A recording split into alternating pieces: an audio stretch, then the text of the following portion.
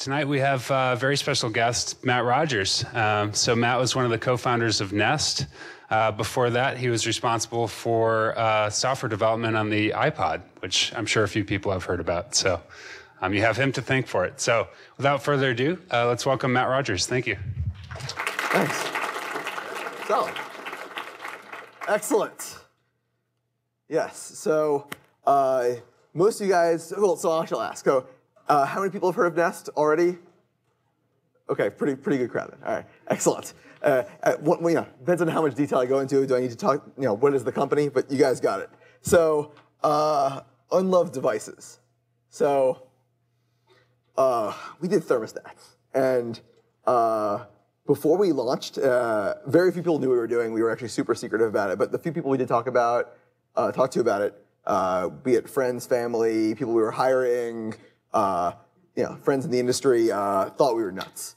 Like, literally crazy. And actually, some of the first investor pitches we did, they said, like, literally, this is what you guys come to talk to us about? Tony and I would go, we'd like, we have this great idea, we have a great pitch for you guys. We go in, we wouldn't tell them what it was, and then we tell them a little bit of the story, like, thermostats? And then we tell them a little bit more of the story, like, oh, this could be really big. Oh, and it's half of home energy? Oh, okay, interesting.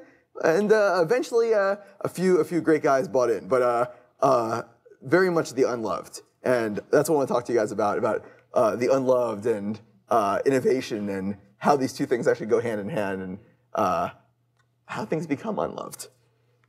So, stagnation. So, fortunately, thermostats were pretty much the most stagnant industry in existence. I mean, heating and cooling is pretty much the most boring thing around, but why? So, like, what causes this? Like, what goes into it? How do we get here? So, for our industry, we got here about 100 years ago. So, there's at the time, it was about a small company in Minneapolis called Honeywell, and they did this first it wasn't even electrical. At that time, it was a mechanical, like, kind of thermal switch based on mercury and thermal expansion to kind of give people an idea of what temperature it was and how to control it. And that technology changed a little bit over the years, but not too much. But why? Like, why didn't it change? Why didn't they change it? Why didn't they update it? Why didn't they add new technology? And why didn't they change with the times? And the answer is they really didn't need to. So even today, even with Nest, they have about 70% market share. They have a $50-something billion market cap, kind of resources and products across multiple industries. Like, their biggest industries, aerospace and missiles. So very different than kind of consumer tech in the home. And you can imagine that things get lost pretty easily in a company that large. Like, why would you focus on this small $39, $49 product that's selling, $10 million a year when you have giant defense contracts to do? And the interesting is we see parallels in other industries. So this is not just new for us. This is new. This is a general thing, and it's kind of the trend of Silicon Valley. Like, what is Silicon Valley great at? It's finding these kind of unloved, stagnant niches and attacking it head on and building something great. So a few examples, some from my past and some that I think were a great parallel to what we kind of thought through at Nest. So some of you guys probably remember this. So many people probably don't know what this is. So this is the Rio. It came out, I'm going to say 1998, and I was one of the few that bought one. It had like 16 megabytes of memory, and you loaded over USB. It held like 10 songs. And it was a really cool thing. You could carry 10 songs in your pocket instead of having a CD player. And it was a cool product. It was very new. But you could see how that is an industry ready for disruption. So music. So before you used to buy these tapes, then tapes evolved into these CDs. But in essence, they were about the same thing. Like, you'd have kind of 10 or 20 songs that you'd carry around and you listen. Walkman was selling, I don't even know the numbers. They were doing probably 50 million units a year, 40 million units a year, some ridiculous number. It's a gigantic industry. And Sony was the king of the hill. So it's like Sony was one of the biggest technology companies of the 1980s. Hands down, the biggest. Very different than today. This guy. So circa 2005, RIM was king of the hill. They were shipping the most amount of smartphones in existence, albeit smartphones were a fairly niche market. And they had basically captured the entire consumer and business segment of the market with this product. Or maybe it was the one before this. The vacuum cleaner. So why did I put this in here? It's not really a tech product. People have them. There's probably one in every home in America and probably one in most homes in the world. It's really not changed much. It kind of sucks dirt off the floor. You push it around. How can you make that better, right? But somebody did, and I want to talk about that. So the spark. So like you see these kind of things, and why would you want to make it better? And my co-founder, he likes to tell the story about frustration. So him and I have very different personalities. He's kind of he's the bad cop. I'm the good cop. I'm the happy guy on the team, and he's like the frustrated, pulling his hair out, like we got to make this better. And one of the things he always says is like innovation comes out of my frustration. Like these things are so bad that we have to make it better. I come at it from a fairly different perspective. You try to find the best everywhere and see how you could do the best even better. But I like his frustration comment because that's how Nest got started. So we got started 2.5 years ago. Holy shit. Almost 3 years ago. So Tony had left Apple a little bit before me, and I was still at Apple doing iPod and iPhone stuff. Having a great time. It was my dream job. Ever since I was a little kid, wanted to work at Apple. I had an old Mac Plus in like 1985 or 6, and I grew up on the Mac, and it was my dream job, landing at Apple right out of college. And in 2009, I was running 3 or 4 different teams doing iPod and iPhone and iPad software. I was loving my job.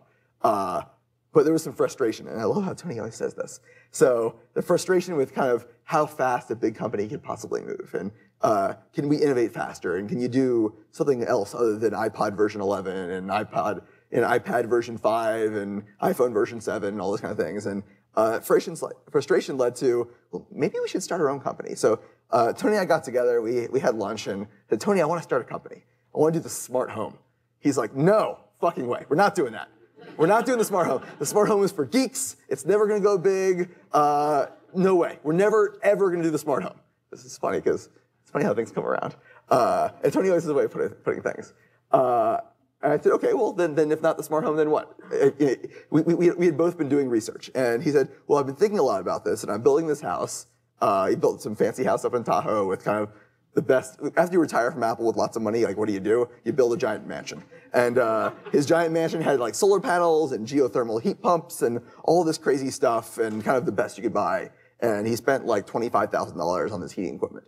And his architect said, well, these are the thermostats you could pick to control this. And it was a round thing, it was a square thing, and it was all this kind of white plastic and all pretty dumb, and you couldn't really do much with it. And it just didn't make a lot of sense. So he's like, we could do a thermostat. And I'm like, we could do a thermostat. We built the iPod. Certainly we could build a thermostat. And he's like, well, how about this? How we put together a small team, 5 or 6 guys, we do it in 6 months, just knock it out. It's funny how he said that. It's going to be easy, right? It turns out it's not easy.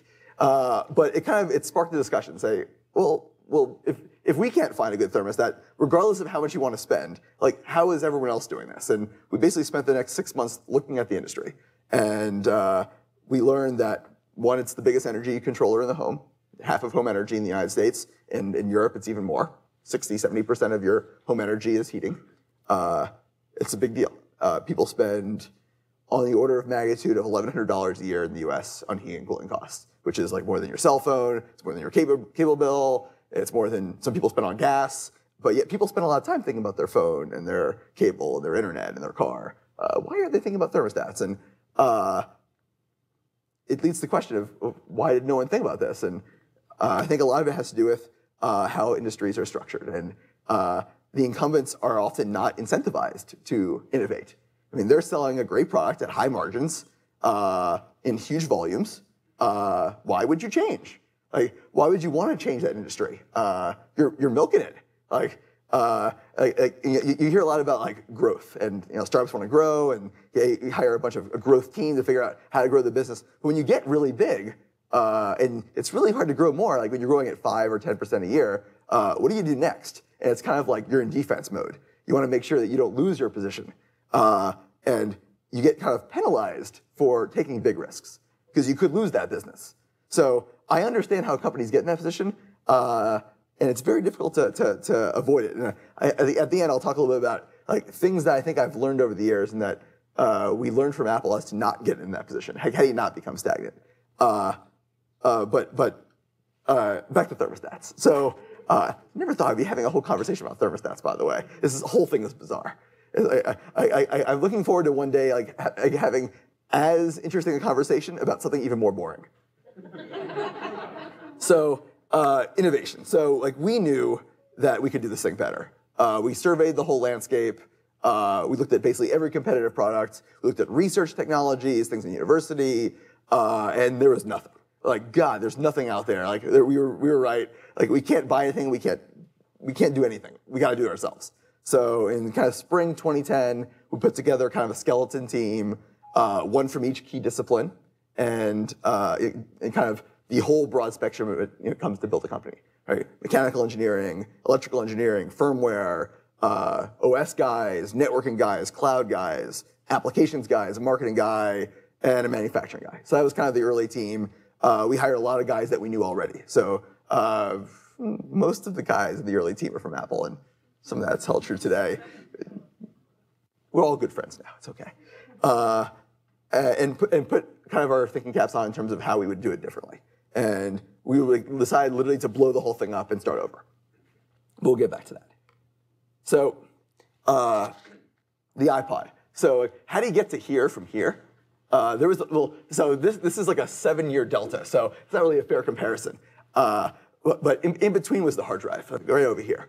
And this, I don't know if you guys have heard kind of the early iPod stories. My co-founder, Tony, had this really good idea of instead of storing your 16 songs on a really expensive small piece of flash, why don't you use a really big hard drive and just protect it and use a lot of smart software to make sure that hard drive is off most of the time. So you can store more songs, but have kind of the reliability of a mobile product. It was a crazy idea. He pitched it to a bunch of different companies. Most kind of walked him out the door saying, that's funny. This thing's never going to take off. There was a really smart guy at Apple named Steve Jobs who thought it was a great idea and decided let's build a product out of it. And that's kind of how the iPod was born. There's a lot of great, I could talk about the iPod all day, but there's a lot of really good stories there, but doing things differently. So, okay, there's a lot of buttons here. There's an A-B button, there's a repeat button, there's a random button, there's this wheel here with 4 or 5 different things, there's some things up top. How many buttons do you need to play music, right? You need a play button, you need skip, forward, back, and maybe you want to change the volume. What else do you really need? Like, the rest of it's kind of fluff, right? And this is kind of the great epiphany is if you design a great user interface, something that's really simple that anybody can pick up and use, that's kind of the path to mass adoption.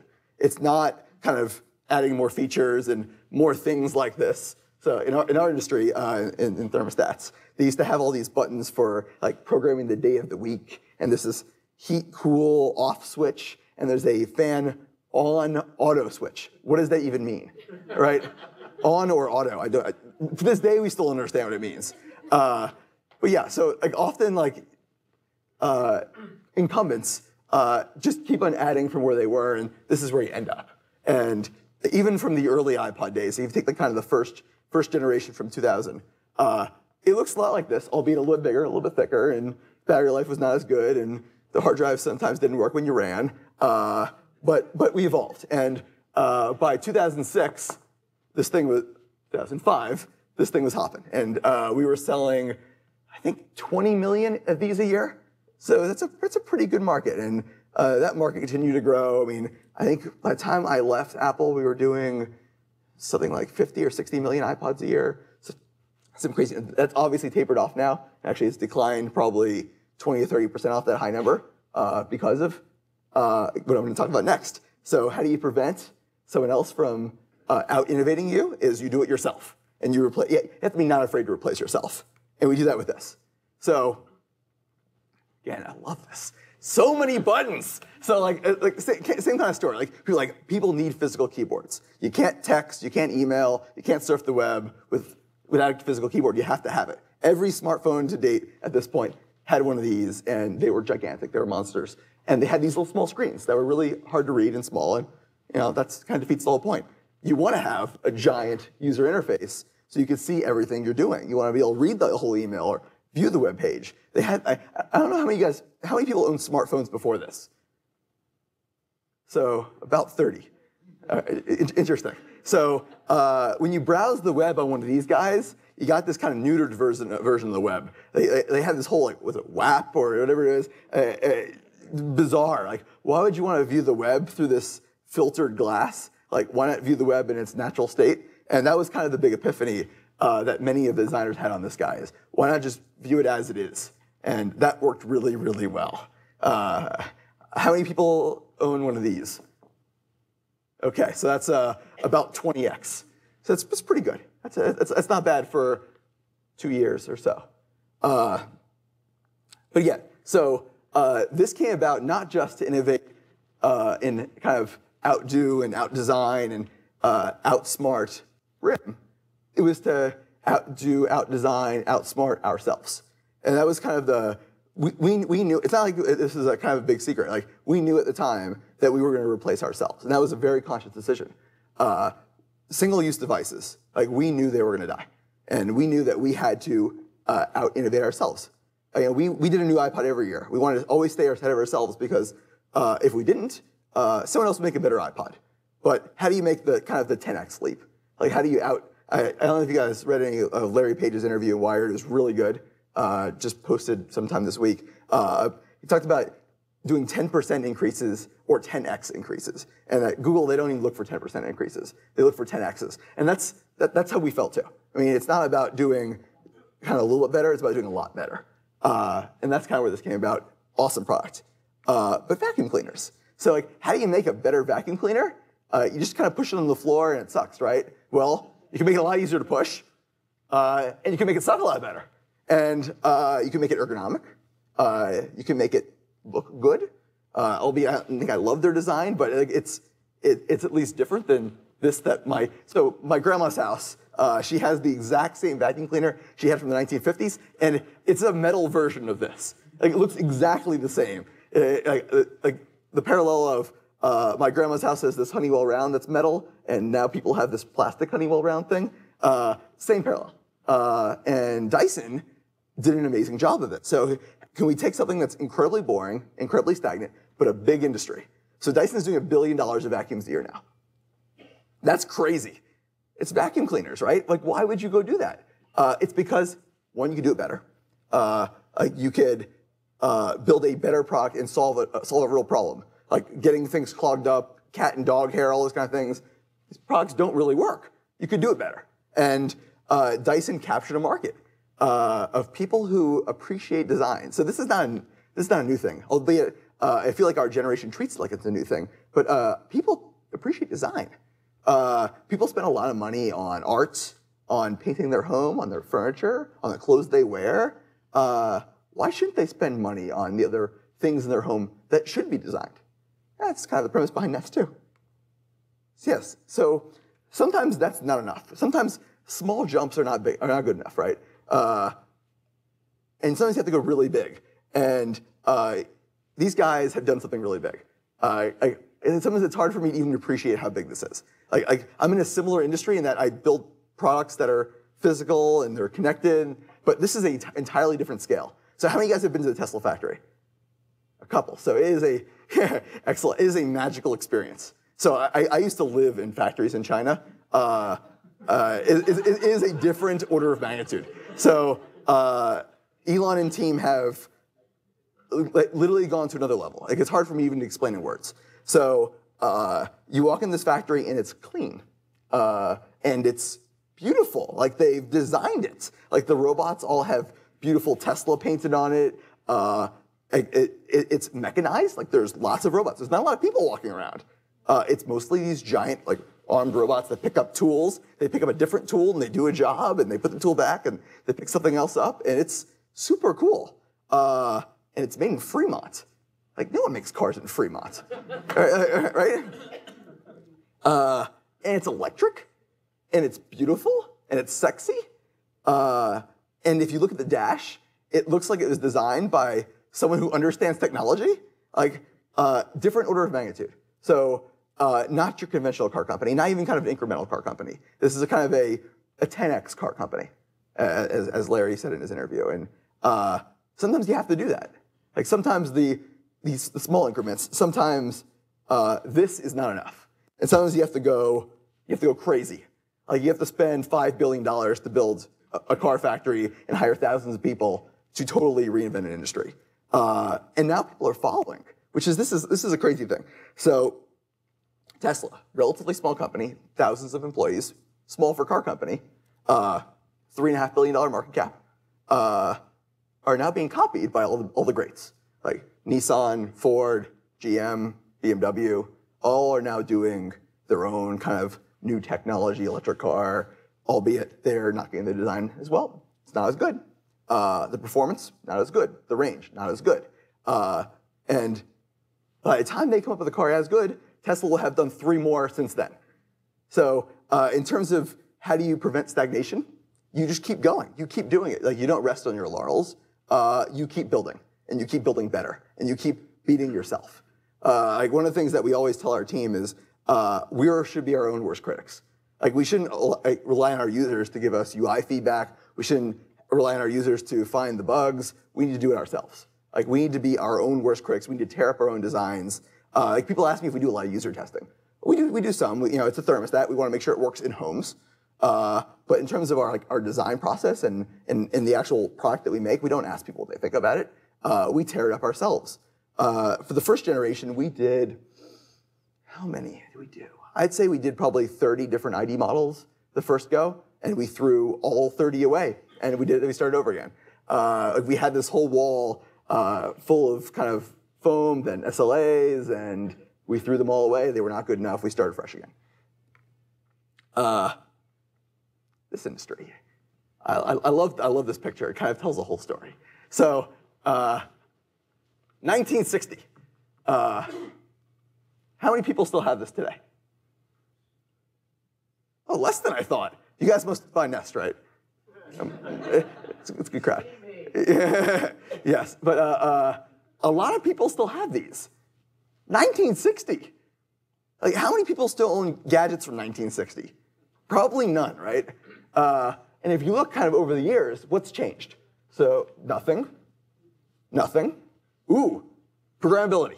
Like you could build a schedule. So you could have the thermostat turned down automatically based on a schedule at your preset times. Again, look at these buttons. I mean, it's a little blurry, but would you know what to do? And in fact, most people didn't know what to do. I'd never actually realized those savings you could program. So this is what? Pretty much the same thing. Oh, okay, this is cool. They took these buttons and mapped them onto a touchscreen. It's great, right? It's great, and it's green. And actually, this is a big seller. Like Home Depot and Lowe's sell a lot of these guys. They sell for like $79, $89. So sometimes as much as $149. In terms of what differentiates those different price SKUs, nothing. They're pretty much the same. And then this guy, holy cow, this is the behemoth. They're very proud of this. So this is $599. Requires professional installation. And again, they map these buttons onto this interface and add weather. Very cool. So what do? You blow it up, right? Like, ignore it. Like, pretend none of this stuff existed. How would you do it from scratch? And that's exactly what we did. So, again, I talked about foundational research. So it's not just enough to build a great design, but it has to make sense for people. It has to add value.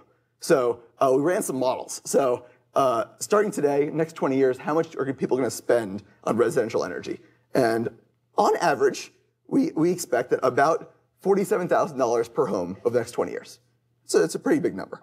And why is that? So for the most part, devices use a lot of energy, and very few people actually look to these kind of standards for what could be more efficient, more economical. People really recognize these. See if a light bulb's like, these things are great. They're going to cut down your 100-watt light bulb to 30 watts. Huge savings, right?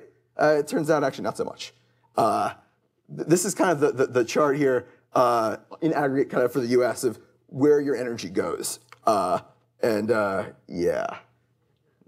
low-hanging fruit, right?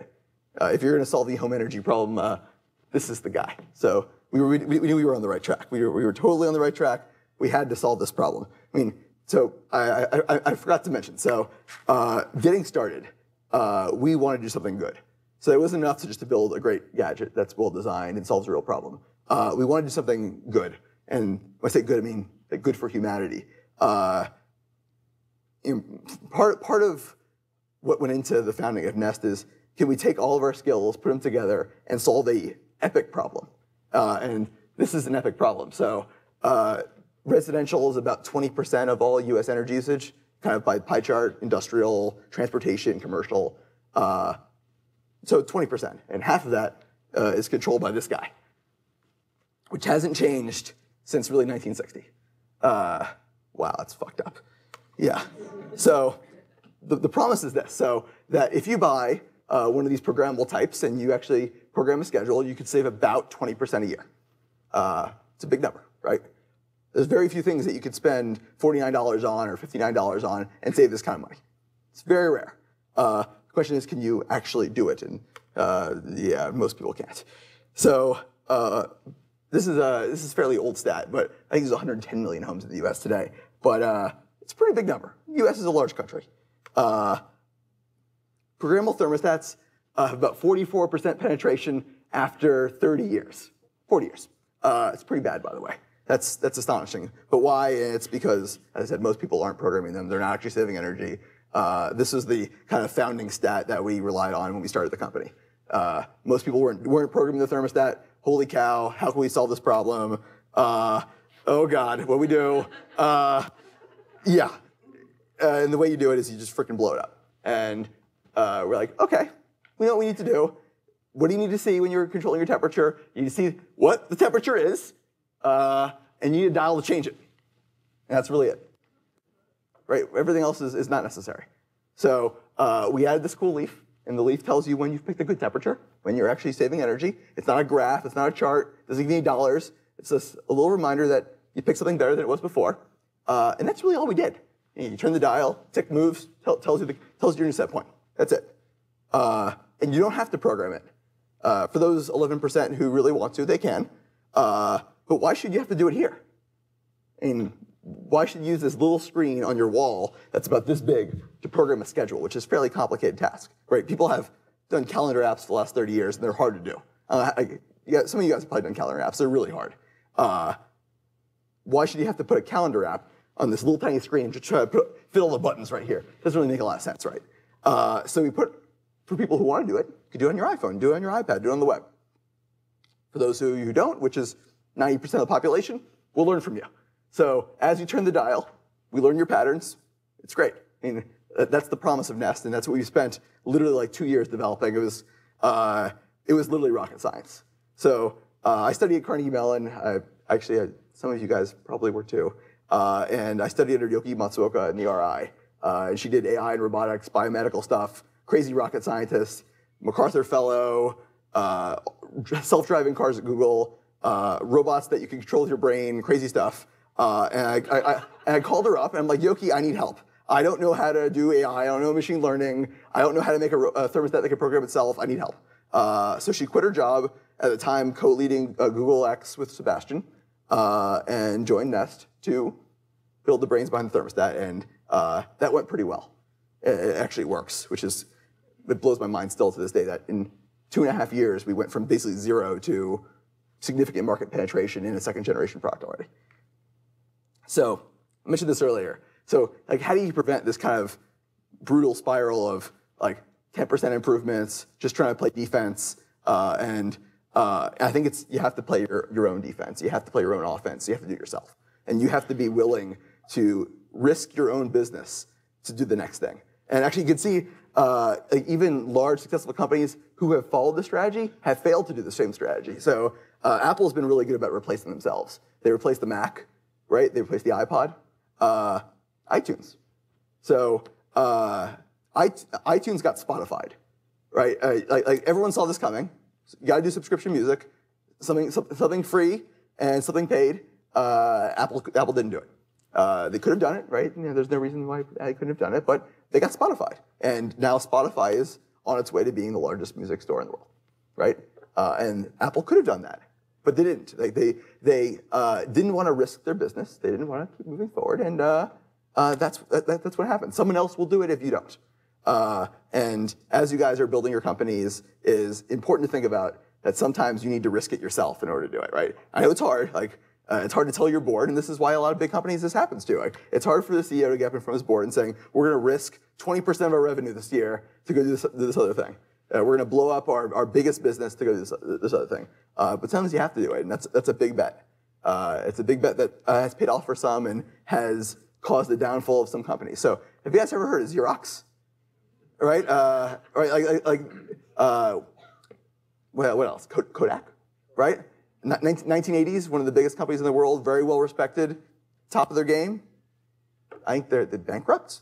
They sold their patents off. They're kind of done. Nortel, that's a combination of some scandals and some other stuff. But right, if you aren't willing to take the big bets, sometimes you're done. And for us, I mean, we're always worried about what's behind us. So new startup, we were about 70 people. We just launched. We get together saying, all right, guys, what are we doing next? Let's do it again. We just shipped literally last week. What are we gonna do? Let's do it again. There's some things we weren't happy about. We wanted to make better. We wanted to make it more compatible, work in more homes. We'll make the design even simpler. We learned a lot. And if we didn't do it, somebody else would. Somebody else would follow us. We're always waiting for someone who's gonna be the next killer. So let's out-innovate ourselves. And by the time someone has copied what we just did, we already had something else out, and it turns out they didn't have anything. They didn't even copy our first one yet. But one day they will. And we'll be on generation 5 by then. Have 10 other things, and maybe have even out-invented ourselves where we don't even need one of these. You never know. So,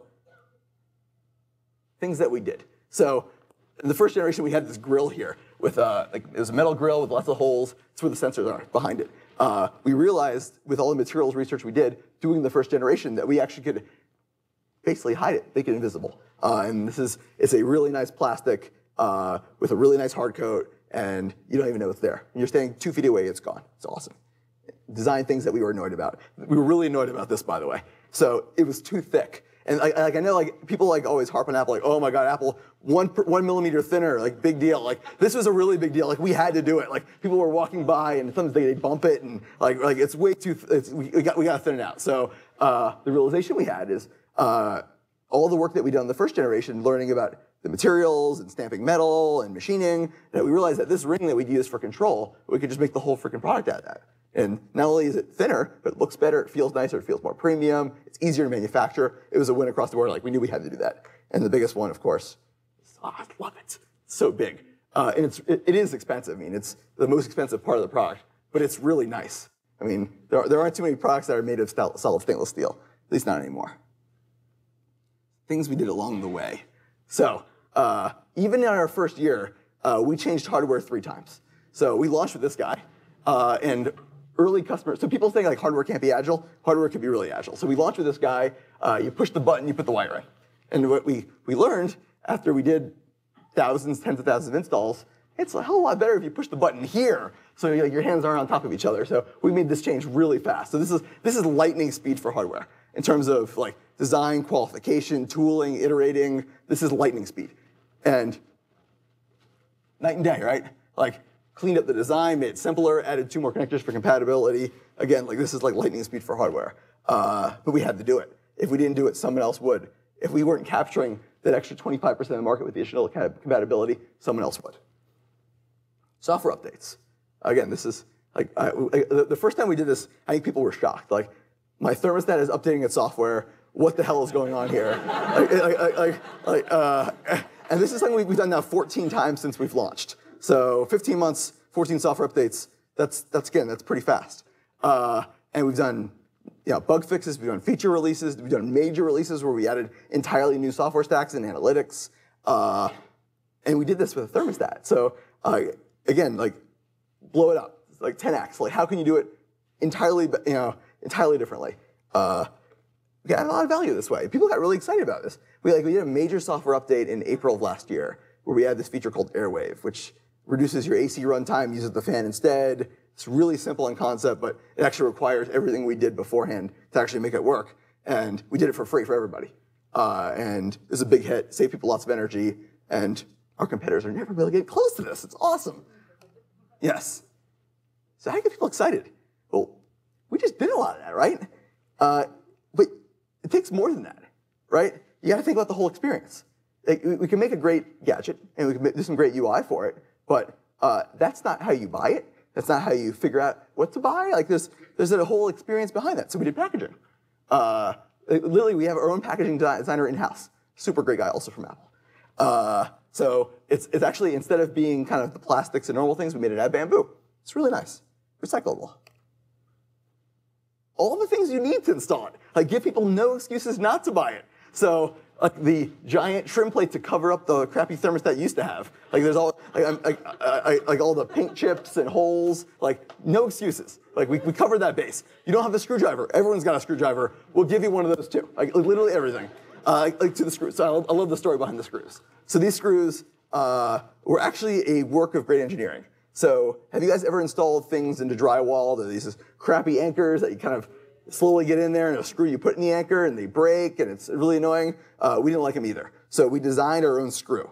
So we figured out kind of what thread depth you need and how many threads you need to kind of bite into drywall or plaster or wood to kind of address all people's homes. And we did it in mass, and we patented the shit out of it, and now we have a great screw for installing thermostats.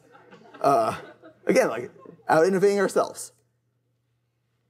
Control, like, people want control, want to do a great UI for it. It's about the whole experience, not just about the product and how you install it, but how you use it every day. And a lot of people, I was actually amazed, like, how many people check their thermostat every day, every week? It turns out like 80% of our customers check at least once a week, like, with the web app, right? Like, it blows my mind. Right? It's thermostats, the most boring industry out there. And we did it because we added interesting things for you to check on. You look for the leaf. You could see how much energy you used and why. You click over here, it says, you were away, used less. Great. How could you do that before? You used to have this dumb round thing that wasn't even connected to the internet. Like, not to mention it can compute how long it was on for or why based on weather forecasts. Do it on mobile. So shrink it down. Make it look similar. Make it feel like a family so that when you buy the package in store, you look at the point-of-sale display, when you install it, when you first compare it to the account on the web, all this stuff feels the same and feels like it's from one family. As companies grow, often you kind of lose that. Where, like, you could tell that the app was made by a different division than the guys who made the web. It doesn't make any sense. Like, you gotta build the stuff together. And that's kind of the advantage of the Apple way, is kind of having one or two or three guys kind of in the room saying, what the fuck are we doing? Like we can't go three different directions. Let's pick one. So this is the thermostat company's webpage. I don't know if you guys have ever been to Honeywell.com. Probably none of you have. It's kind of 1980s web. It's like white with like a frame on one side and a frame on another. It's got a lot of red, and it's really hard to even figure out where to go or what it is. And we want to make it really simple. So you go to the website, and that's the product. That's it. Click Learn More. As we add new products, maybe we just add them there. Like, how hard can it be, right? Telling the story is the most important thing. Showcasing the product. Like, it always blows my mind how some people don't get this right. Like, have the product sell itself. Like, great marketing should not be putting lipstick on the pig. It's about selling the beautiful thing that you made, right? So it's been a journey. I mean, it's for Tony and I, it's been almost 3 years now. For the team, it's been almost 2. And it's been a hell of a ride. And I feel like we're just getting started too. Like, it's one of those, like, a lot of you guys are in startups, so you know this feeling. Like, you're always behind. Like, no matter how fast you go, like, you're still behind. And there's 18 things that we're not doing that we should be doing. I feel like we're in that mode. And, like, there's so many different things we should be doing. People, I cannot tell you how much feedback we get. Like, why aren't you guys doing this product and this product or this product? Why don't you guys do this? So, like, holy cow. Like, we got to do one thing at a time. Let's do it really, really well. And over time, we'll out-innovate ourselves, and we'll replace ourselves, and we'll do new things. But one thing at a time. We don't want to get too big for our britches. So, want to take your questions. So you can tell I'm extremely casual. Like, literally, like, all's fair game. Just, yeah, like, I'd love to, hear what you have to say. Sure. So why the number 70? So if you guys have ever bought a watch, how all of the watches always have the display, kind of the 10 and the 2, it looks nice. We picked 70 because it looks nice. Yeah. Yes. Sure. Let's say you build the best thermostat in the world, and you're ready for your next adventure. What will be next for home automation? It's a funny story. So we don't even consider ourselves home automation. So, like, as I said earlier, like, I told Tony, let's do a smart home company. He said, retarded. Why would we do it? No one wants to do the smart home. It's geek stuff. So if we were doing another product, what would we do? I think we'd follow the same idea. So we'd find something that's unloved, that hasn't changed in 20, 30 years, that's critical in people's lives, that we could add a lot of value and really do better. And maybe we're doing something like that or some things like that. Sure. Go ahead. I'm curious, before even Generation 1, what kind of ideas did you guys have before the round thing, before you decided that thermostat is the most important thing? Yeah, so oh, yes. So the question is before we had the round and the thermostat, like, how did we get there? And we started with thermostats. Like we knew that it was a major problem. It's half of home energy. Like, there's nothing out there you could buy. We could build a whole company around that. Like, if we did nothing else, if we only built a thermostat company, that would be a big business. Sure. I meant around design. So design. So yeah, how do we design the interface? So we hired a really smart guy. I don't know if you guys have heard of Mike Mattis. He's a really, really smart guy. So he's at Facebook now. He started his own ebook company before that Facebook then bought. He's a really smart designer. We knew him from Apple. And Tony and I got him together, and we're like, this is the idea we have. How should we do it? We want to make sure it's really easy for people to understand. And he drew some sketches. It was like on the whiteboard right there. And drew a circle and put a number in the middle. So that's it. And we're like, okay, that's crazy. But then we talked about it for about 3 weeks, and we did some more sketches, we did some renderings, and I wish I had a whiteboard, I would draw it. Like, basically what we ended up with was a number inside a metal ring, and the screen went to the edge. And that was the whole product. It was like 1 millimeter thick. It was a designer's dream. And then we had reality set in, and we're like, oh, we got to have display borders because that's how displays work. You have to have the driver ledge and all those kind of things. And it can't be 1 millimeter thick because you need connectors and all those kind of things and batteries. And we got to basically where we ended up from this vision of the most simple product we possibly could build, which is a number and a display with a ring. And eventually, maybe three years down the road from now, we'll get there, where we just have kind of a ring on the wall, and the numbers go to the edge, and it's all display, and it's beautiful. And I hope we get there, actually. That's the goal. Yeah. Sure, go ahead. Earlier, you stated a couple statistics about energy usage in the United States. You said 50% for industrial and 20% for residential. Yeah. Residential? Yes. Curious why you chose residential over So given kind of that residential is only 20% of the energy pie, why do we pick residential? And it has to do with DNA. So Tony and I have consumer DNA, and that's really all we have. I mean, we there are great companies actually looking at the commercial space, the enterprise space, the industrial space, but it's not our DNA. Like, we could do great stuff there, but we want to spend a lot of time and money and thought and design on consumer experience, and the things that you do in kind of the enterprise space are different. The guys who operate factories, they want dashboards, they want control. It's a very different kind of experience than what we've designed. And our DNA is very consumer. It's all we really know how to do. Sure, go ahead. Besides updating software, Yes. On the fly off the internet, Yes. what other benefits do customers get from being connected to Sure. you, and what do you get from being connected? Right. So what benefits do we get from being connected, and what great things do we do for consumers? So talked about remote control and kind of the app analytics. But we did something deeper, actually. So we started doing this in October. We sent a monthly energy report. So your thermostat sends you an email every month saying how much energy it used versus last month, how much energy Nest has saved overall as a whole, why it used so much energy. If it went up or down since last month, why? Was it the weather? Was it you actually turned it up more, you're using more heat? Was it you were away less or more? Like, what other factors were involved here? Was it a longer month? Sometimes that matters, right? Give you some tips on how to actually save more. And we do this because we have enormous scale data analytics at this point. So all our thermostats are setting up their data, kind of temperature, occupancy, humidity, all the different schedule set points you do, and we're looking at this at a very broad scale. And being able to do that means we can start doing these kind of analytics, giving people information instead of just what, why. So the what would be like, this is how much energy used. But the why, I think, is the important thing.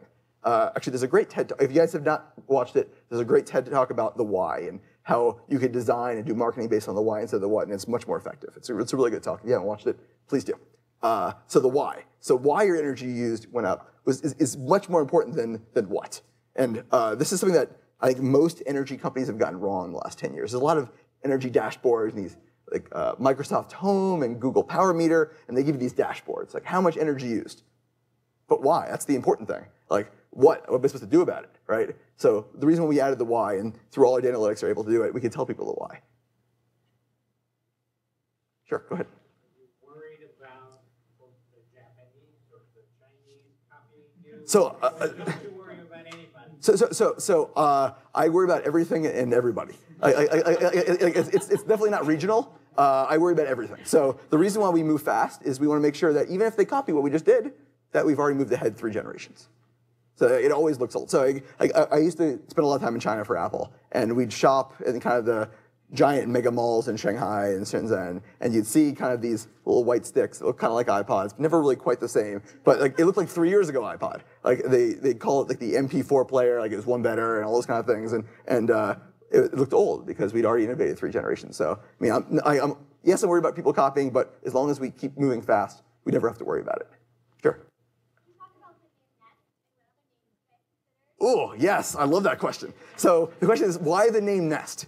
And it's because it was the absolute best name we could have. So, which is why we picked it. So what does Nest mean? What does Nest mean to you? It means home. It means warm. It's where people, comfort. Right? It's where birds lay their eggs. It's where they keep their home. And it's the perfect brand to build a home technology company. Like there is no better name. Like we racked our brains. We couldn't come up with anything better. Like it's not tech. It's not design. It's a little bit of everything. It's tech, design, and home kind of all melded into one. Oh, really? Oh. Yeah. We have time for one more. Sure. What kind of OS runs on a thermostat? So on this thermostat, so what kind of OS runs on this thermostat? We run Linux, actually. So actually we run 2 OSs. So that backplate where you put the wires actually runs its own OS, too. So like the place where you put the wires actually runs software. So that thing runs our own proprietary kind of small RTOS, but the big guy runs Linux, actually. It's like a really old version of the kernel, but it's pretty rock solid, so we don't really change it much. Cool. All good? One more? Sure. If you want to do one more. In the back. Ah, yes. So chances are the power... Yeah. So if the internet goes down, nothing happens. It still works great. So part of the worries we have, we worry a lot. That's kind of our, again, DNA of the team, is that what if the power goes out? What if the wireless goes down? What if the internet provider goes down? It still has to work great. So we actually do all the learning and all the intelligence on the device. So I guess there's some analytics we do in the cloud for kind of large-scale processing, but everything you need works great unconnected. So you can install the device and never connect it. It works great. But if the power goes out, chances are your heater's not working either. So I mean, nothing we can do about that one. So it's been great. Been a great crowd. Thank you so much for having me. And I hope you guys love your Nest. Huge thank you to Matt.